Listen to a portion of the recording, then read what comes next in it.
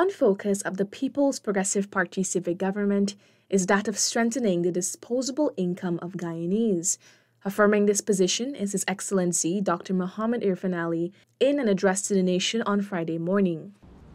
Our focus is giving back more to you, giving to your families, enhancing your welfare, improving your livelihood, making home ownership easier,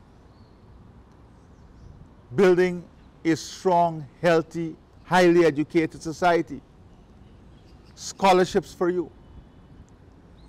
In addition to the scholarship, we still have the commitment of making university education free.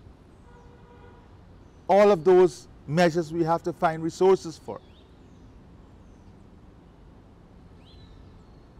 So in a comprehensive way, I would say we have outdone most of, if not the entire globe.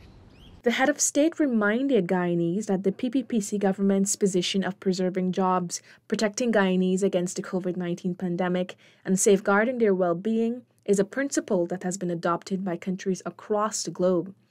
Already, the government has implemented a slew of measures. These include several cash grant initiatives and the removal of taxes.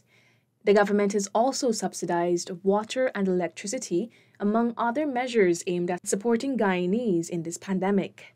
These measures, which span across each sector, puts back billions of dollars into the economy and the pockets of each citizen.